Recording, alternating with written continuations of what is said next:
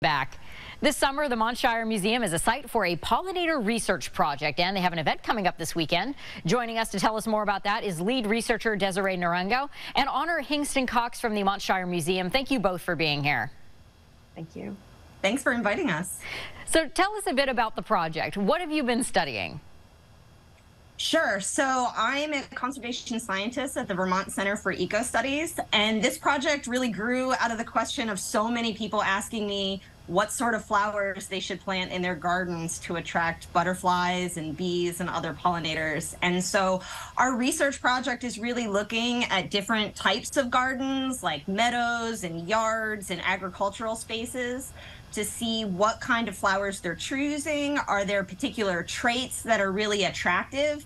And then how are these preferences varying across these different land use types? So it'll really give us a lot of information about how we can then restore areas so that we can better support our threatened and vulnerable pollinator species.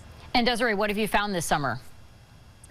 There are a lot of pollinators out there, and there's a lot of plants that they're choosing too. It's been really, really exciting. But one of the really incredible observations that we made is that there are some bumblebees that are threatened species or ones that we want to know more about. And they will readily use the native plants that people are planting in community gardens and botanical gardens. So there's a bumblebee that we found at a tiny horticultural space up in Fairleigh that I was super excited to see. And so it just goes to show that there's so much more than the common species that are out there. For sure. And Honor, have you done projects like this in the past at Montshire, or is this the first time you've done it? This is brand new for us. We've always brought scientists in to talk about their current work, but this is the first time we've really empowered our visitors to take part in a current scientific study. And so we're really excited to get people to use their smartphones as a scientific tool and really contribute to Desiree's project in a timely way. And we're finding that, any contribution makes a difference. And so people can take photos in their backyards, but we love it when people take photos here on site that can contribute to that section of the project too. Yeah, so how does that work? So every phone used in the project has the app iNaturalist installed in it, and you have to create an account. And then you just go out in the field or out in your backyard and you look for pollinators interacting with plants. And you take a photo, add it to iNaturalist to your account, and it will naturally become part of the project. You might need to get in there and tell where you saw it and make a guess as to what it is. But there are so many researchers who are on iNaturalist looking at that data as it comes in that any contribution that you will make will get involved, get to be part of the project. I have iNaturalist and I love using it because I'm always curious about what I'm seeing when I'm outside. Tell us about the event coming up this weekend. What can visitors expect? What's going to be involved?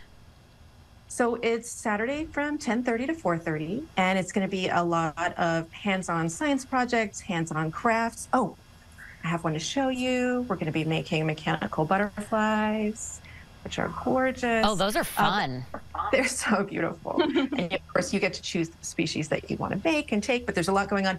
And there's a butterfly story time. But the main thrust is really going to be getting the app on people's phones and empowering them to go out to the meadow and participate and meet Desiree and meet the members of her team and get to know real working scientists in the field.